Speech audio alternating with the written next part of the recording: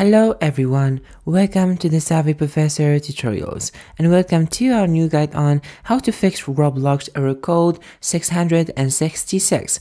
Actually, this problem is caused when there are insecure files on your browser. So what you're gonna do is simply to clear all the files from your browser that you're using to connect to Roblox. To do that, you just have to go right here. So when you go here, let me go to my history. So click on history, and then you'll have access to your history of this browser, so you can check everything in every detail of it. So when you get access right here, if you want to delete everything, all the files and the data, you're gonna go and click on clear browsing data from here, and as you can see, it will take you right here. So make sure to delete everything. You have this advanced feature to delete everything that is related to auto fail profile setting or site setting. So make sure to check this one and click on clear data. Thank you so much for watching the video and see you on our next tutorial.